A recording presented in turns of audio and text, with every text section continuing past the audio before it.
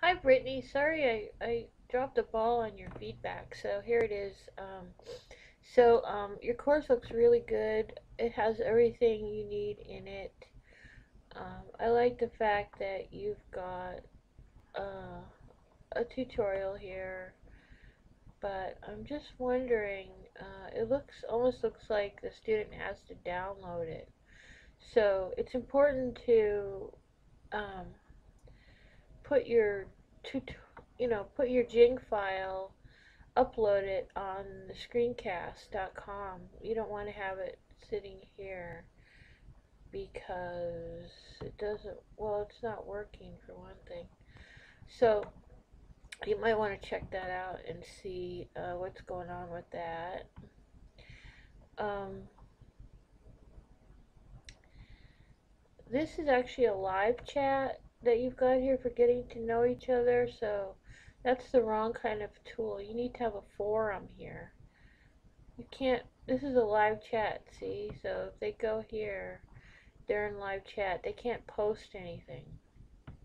So they can't follow your directions up here. So you want to actually um, add a forum for that.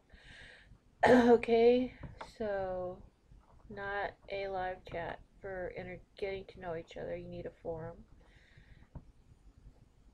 I like the fact that you've got text and stuff in the beginning.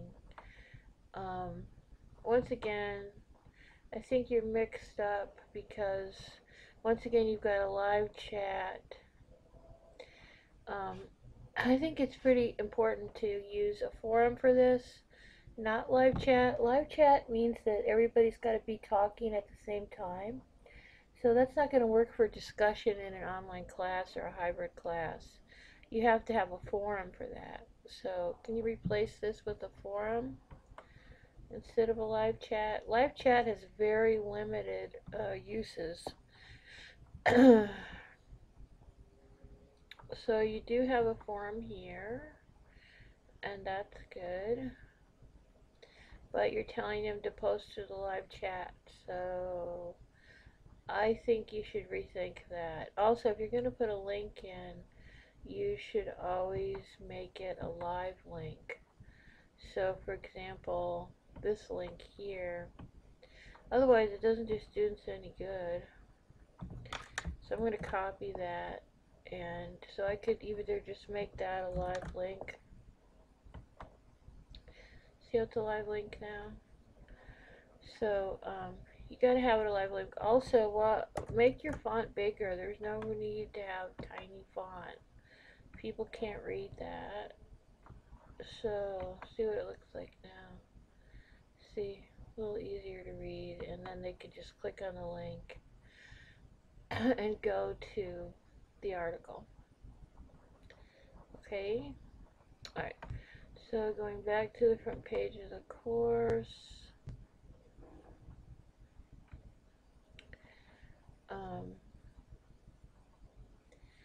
I notice you have Times New Roman as the font, and that's actually not a great idea because um, it's hard for people to read Times New Roman, and so it's better to stick with like Trebuchet or something like that, which is a cleaner font.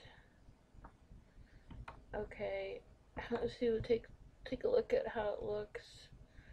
It doesn't have all those little. See how this is a clean, straight font. This is Times New Roman. And if you go down here, see how it's a little easier to read than this font. You really want to think about readability when you're putting stuff on the internet. Okay, so you've really got a lot done, and I appreciate all your work. But if you could just make those few little changes, I'll be happy. All right? Take care.